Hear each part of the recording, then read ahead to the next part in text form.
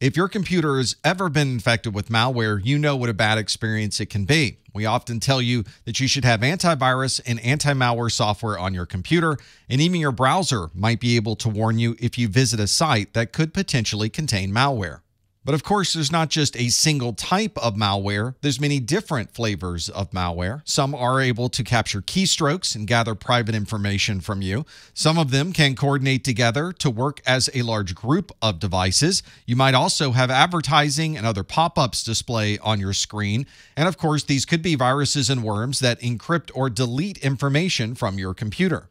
There's many different types of malware, and they work very differently to infect and cause problems on your system. We will look at a number of these in this video and break down what the differences might be between all of these different forms of malware. Malware authors are very good at what they do. They spend a lot of time trying to find vulnerabilities that might exist in applications or operating systems, and they use those vulnerabilities to get their software running on your computer. Once malware gets on your computer, it's very common for it to start downloading even more malware and setting up other ways to get into your system, such as a remote access backdoor. This might lead to a bot being installed onto your system, and it effectively gives the malware author complete access to your system. This is one of the reasons we often tell you to make sure your system is always updated with the latest set of security patches to ensure that none of these vulnerabilities can be exploited by a third party. If your system is patched, that means that you are going to be the weakest link in this scenario. It's very easy to have malware installed if you click a link in your email or click a pop-up that might be on a web page. Or you might be browsing a website that downloads a file to your system, and from that point on, you might want to click that file to see exactly what it does. In some cases, you have no control over this, and it's a worm that's able to hop between systems without having any type of human intervention. To best protect against all of these types of malware, you want to be sure to keep your operating system up to date with the latest security patches, continue to maintain and run your antivirus and anti-malware software, and make sure that all of your applications are up to date. You may have to visit the publisher of the applications to make sure that you're running the latest version. One type of malware is a Trojan horse. This was named after the Trojan horse that Greeks used to capture the city of Troy from the Trojans themselves. They used a large physical horse to be able to get into the gates of Troy. On your system, the Trojan horse is software that appears to be one thing, but in reality, behind the scenes, is actually malware. This might be a link in an email that says, click here for a funny video I found of yourself, or you might be on a website that says, download this software to run this utility for your operating system, but in reality, it's not a utility, it's a piece of malware, and it has disguised itself as a Trojan horse. If you double-click this Trojan horse software and execute this program, it now has effectively circumvented all of the security that you had in place. Hopefully, the last thing that can protect you is your antivirus or anti-malware software, which hopefully will be up to date to be able to recognize this Trojan horse and prevent it from executing on your system.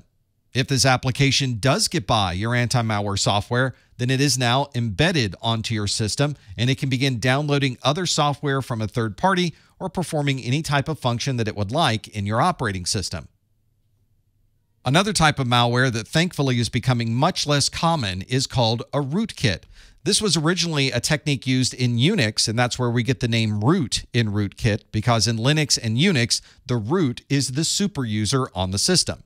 One of the key characteristics of rootkits is that they embed themselves deep in the operating system, in some cases so deep that it's very difficult to identify that the rootkit is even installed in the system.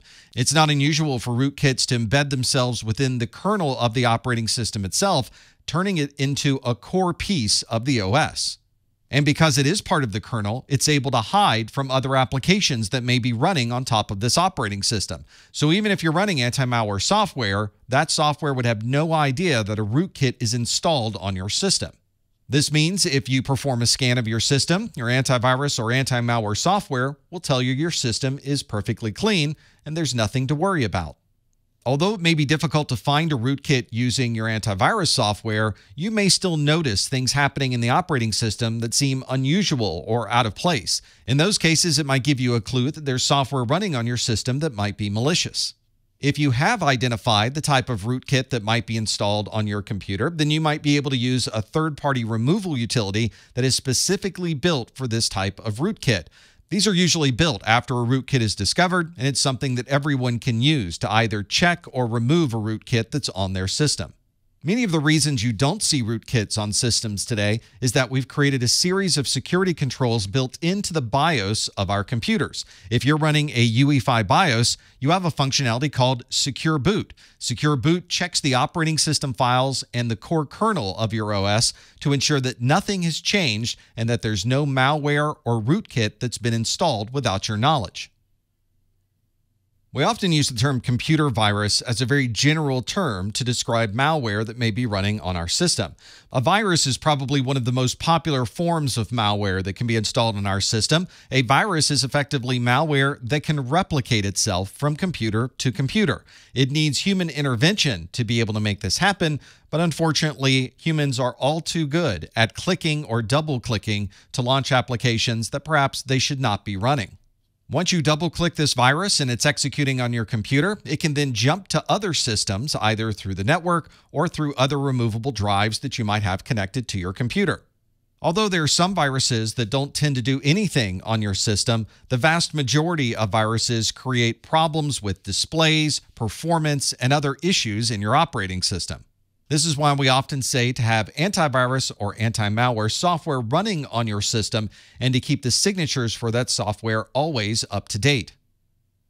When you start your computer, the antivirus software automatically starts along with the operating system. And when you log in, that antivirus software is constantly protecting you against malicious software. But what if the malicious software was able to circumvent the operating system and avoid any detection by your antivirus software?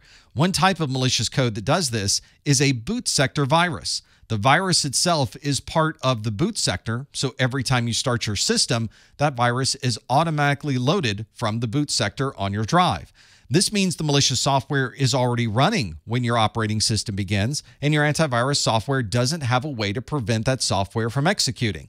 Even if you were able to clean this virus or malware out of memory, the next time you rebooted your system, the malware would simply load itself again from the boot sector. And again, one of the reasons you don't see a lot of boot sector viruses these days is we've created protections against boot sector viruses in our UEFI BIOS.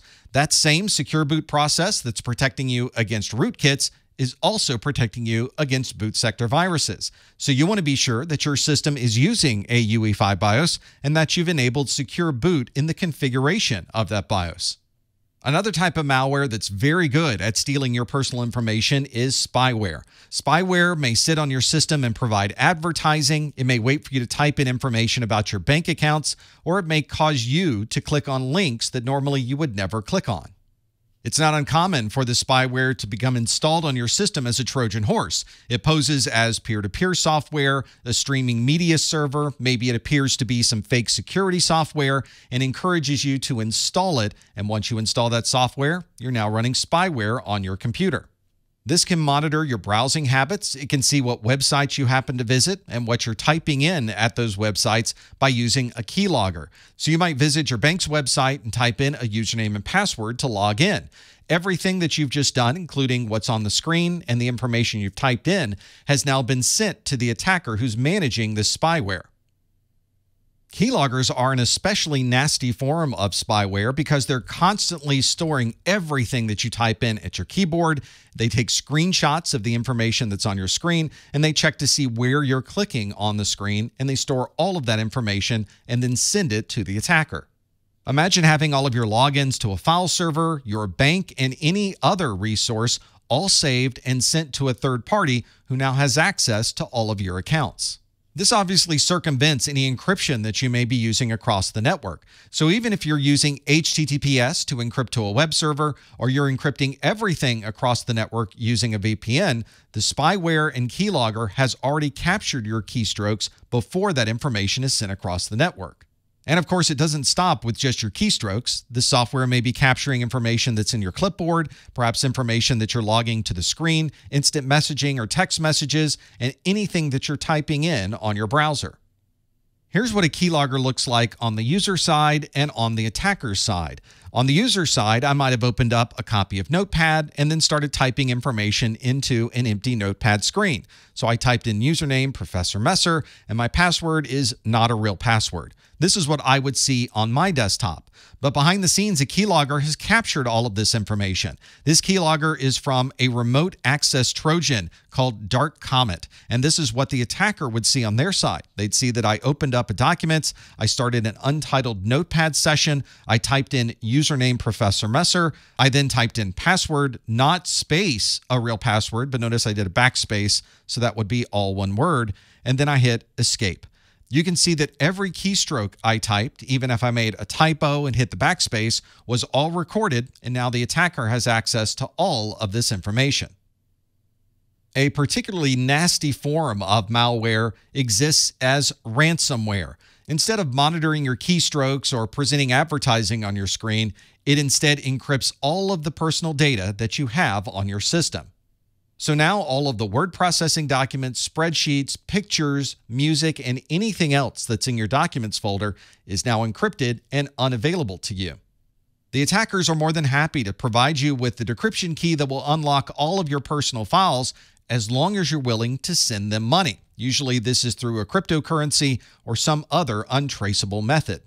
If you do find that ransomware has encrypted all of your personal files, instead of sending the attackers money, you can simply just delete everything that's on your computer, which effectively cleans away the ransomware, and then you can restore from a known good backup.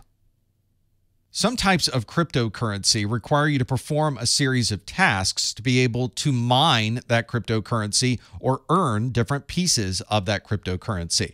This is usually based around a very difficult math problem dealing with prime numbers. This means the process of mining this cryptocurrency requires a great deal of CPU resources. In most cases, a single CPU isn't enough. You have to have multiple CPUs, and in some cases, multiple types of specialized CPUs to be able to properly crypto mine. You might already be thinking that this is a perfect opportunity for an attacker who could take over multiple systems and begin crypto mining across all of those different systems simultaneously. This is exactly what happens if you visit a website that might have already been infected with some crypto mining software, and you'll notice that you visit the website and your CPU utilization suddenly goes through the roof. This can also happen if you've installed some spyware or malware that has a crypto miner built into it, and it may begin performing crypto mining on your own computer using the software that's installed on your system. Although this type of software doesn't necessarily damage any data that's on your system, it can create significant performance problems, and the only way to resolve it is to remove this crypto mining software from your system.